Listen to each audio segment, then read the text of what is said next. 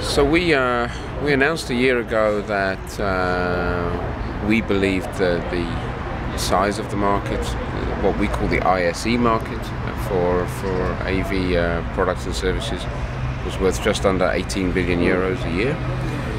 This year we estimate just over 20 billion, so that's a growth rate of around 12%.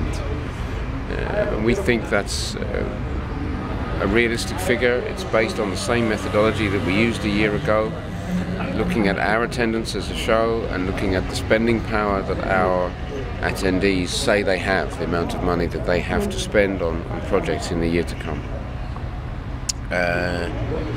The integration market is moving very fast in terms of technology, but the projects themselves often move quite slowly, and so it can take a long time for a project to come to realization. So we feel it's a very positive step.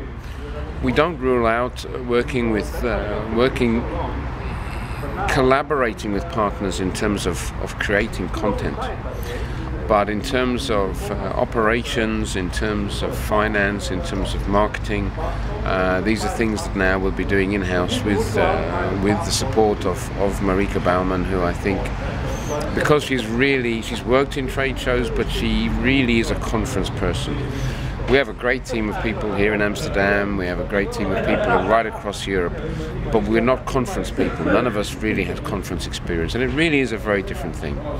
So I think she brings a new skill set to the group, and I think having the conferences organized in-house allows us to really tailor the program. We managed to grow our Italian attendance by 11% this year, which we were extremely pleased with. It is below our overall growth trend of 17%, but given the market conditions and the economic conditions in Italy, we were still very pleased with the result. Yeah.